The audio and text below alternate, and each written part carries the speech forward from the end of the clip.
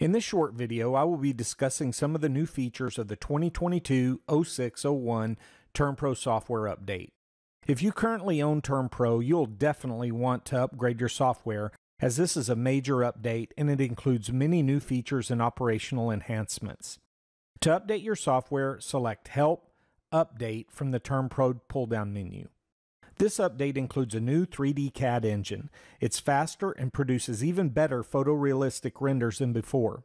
This version also introduces a new hole placement tool that allows you to place both circular and rectangular ports anywhere in the box. The hole placement tool can be found on the wood design toolbar. Click on the hole button and the tool will be displayed. The first step is to select the shape of the hole you wish to place. The driver and vent buttons are used to configure the hole based on the existing design. However, you should always verify the hole dimensions, as driver mounting hole information is not currently included in the driver library. This will be added in a future update. You can also manually specify the hole dimension. If you're creating a hole for a driver, then you should note the surround dimensional value. This value and the depth dimension can help you identify clearance issues before fabricating your box. Once you have the desired dimensions specified, click on the Place button. Next, select the enclosure panel where you wish the hole to be placed. A preliminary hole showing the displacement of the driver or vent will be displayed. Use the arrow keys to move the hole to the desired location.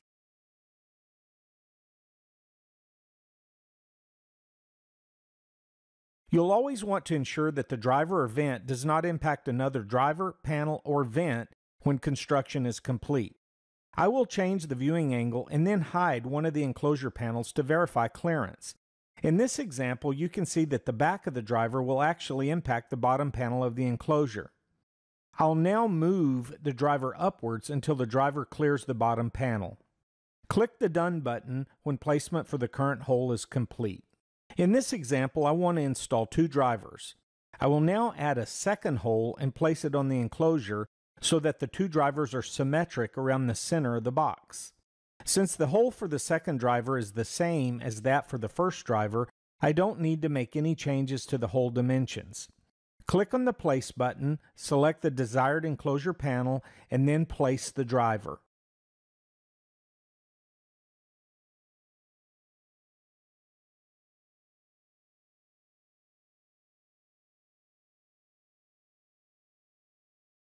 Click the Done button when placement for the current hole is complete. I will now add a rectangular vent hole. Select the rectangular radio button and enter the desired height, width, and depth dimensions for the vent. Click on the Place button, select the desired panel, and then use the arrow keys to move the vent hole into position. Click Done when placement is complete. Once you're done placing the preliminary holes, you can click the Finalize button to actually embed the holes into the enclosure. Another new feature is the ability to export CAD files for use with automated manufacturing equipment or other CAD programs. To export a CAD file for your design, click on the Export button on the toolbar. A window will open that displays the supported export formats. Select the desired export format and then click OK. The design will be exported. To view the default folder containing the exported CAD files, select File, Browse CAD Files from the TermPro pull-down menu. Holes are also shown on the blueprints. Click on the Fabrication tab and then select the front panel to see the holes that were just placed. The hole specifications can be found along the bottom of the page. These values refer to the center of each hole. I hope you're as excited about these new features as we are. Once again, to update your software, select Help, Update from the TermPro pull-down menu. Thanks for watching.